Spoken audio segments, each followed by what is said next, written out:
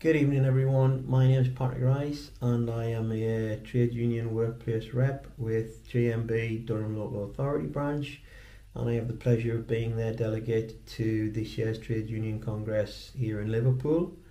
This is my mini video blog, if you will, about what happens each day at conference, or the key standout points for me, with this being my first ever TUC Congress. Today, Monday, has been another busy day. It's been a very business-like day. A lot of important things to get through. Some of them related to things like the NHS in crisis. That was one of the morning ones. Education in the UK, and indeed it could be argued how that's in crisis at the moment. That was the early morning session, and that was the nature of some of the motions this morning.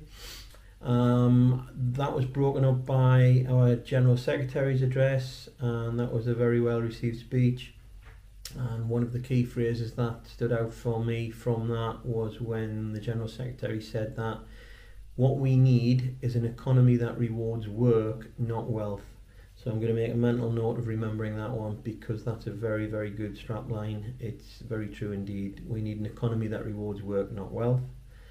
We then continued with more motions on issues including things like violence at work, sexual violence in the workplace, and sexual harassment. Over lunch, I took the opportunity to attend a fringe session, and the one that looked appealing and interesting to me was actually "The Windrush Scandal is Far From Over." That was the title, and to say it was an eye-opener for me is an understatement. I did not realise how truly scary, how honestly horrible and terrible the situation was for the Windrush generation. But that was a hugely enlightening and informative fringe session, so I'm really pleased I attended that. For the afternoon session, we continued with those many motions. The first theme of the afternoon was motions around economy and the cost of living. Second half of the afternoon, the themes were industrial action and protecting our rights. And the final motion of the day, it went to a vote, and the votes were so close as a show of hands, it went to a formal card vote. So I had some high excitement for my first Congress. That was really good. That was really seeing democracy of Congress in action and how it works. And then to wrap off the day and the business part of conference and Congress today, there was an address by Eric Campos Bantor, who is the General Secretary of CUT Chile.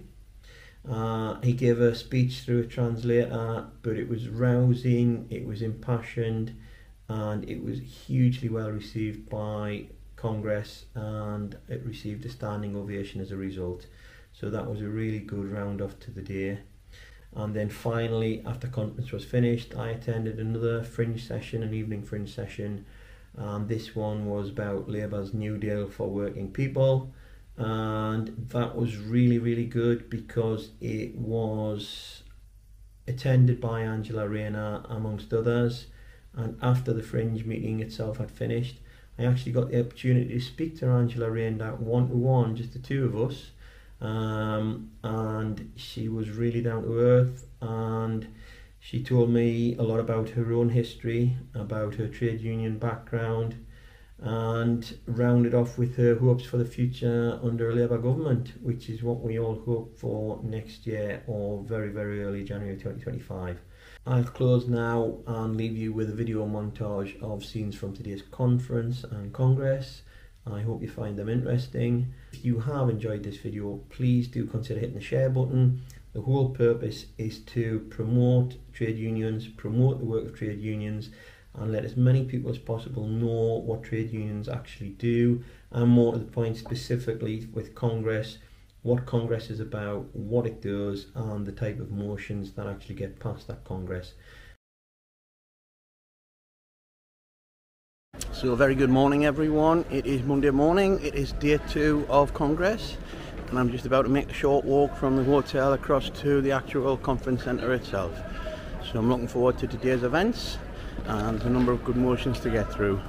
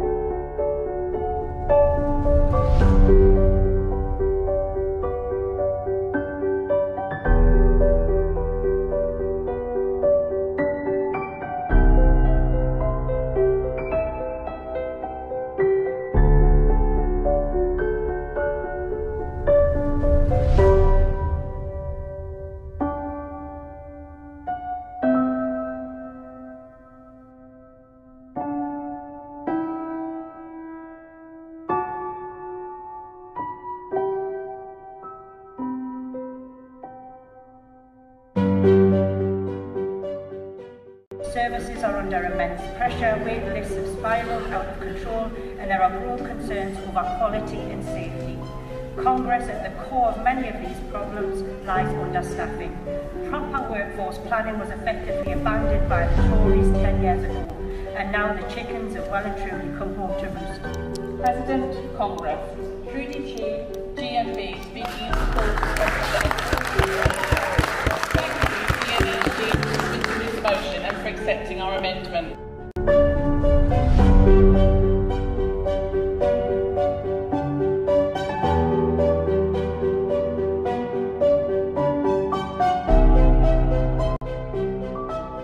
Struggle to comprehend how on earth this had been allowed to fester and damage so many people. It is the duty of every member to remind each other it is their responsibility to treat each other with dignity, respect and challenge discriminatory behaviour such as sexual harassment. I just repeat, fairness at work must be a practice and not a policy. Solidarity Congress.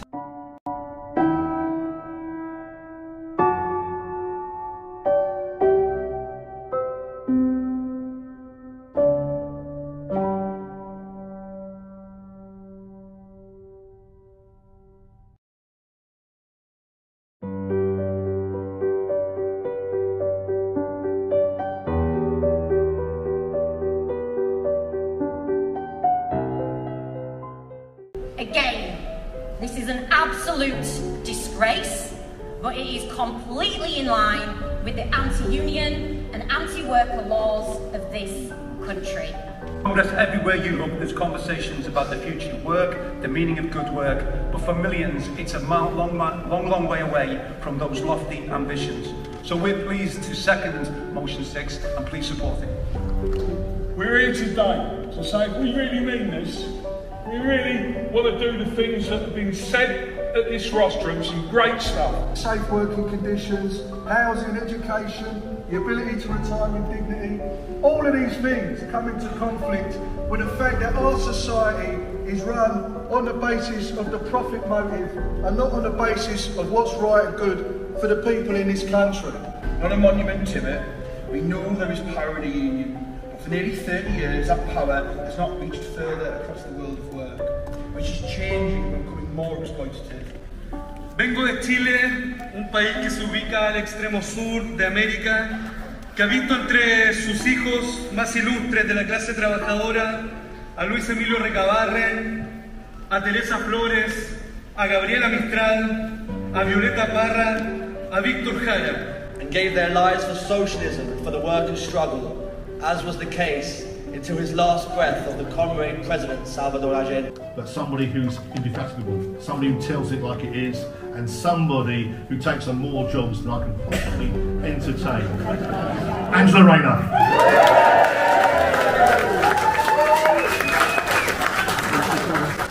Thank you.